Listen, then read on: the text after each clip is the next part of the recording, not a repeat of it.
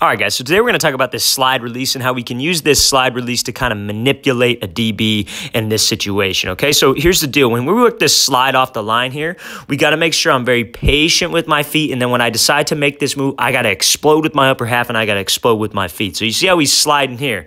Now this DB, you're all going to say he should have stayed square, right? But there comes a point where if I slide, he's got to make a decision, right? Because here's the deal. If he stays home like this and I slide 1-2, and let's say he plays this slant pretty well, right? Now, next time I work this slide release, let's say I have a vert and he's still staying disciplined playing inside, I just take off on the outside and go because I'm staying in this range where he can't have hands on me, right? And let's say he does make a decision. Let's say I slide right here and he does make a decision to come at me and try to get hands, try to jam.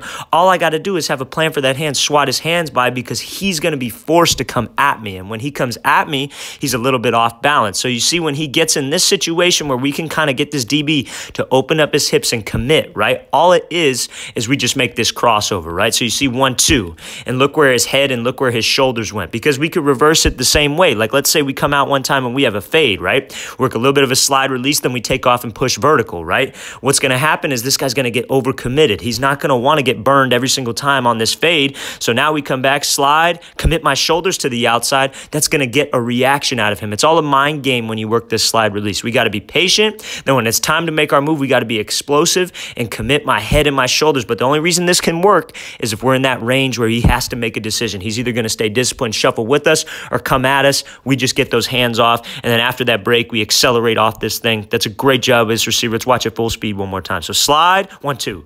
Get him to slide all the way over. That's a great job working this slide release.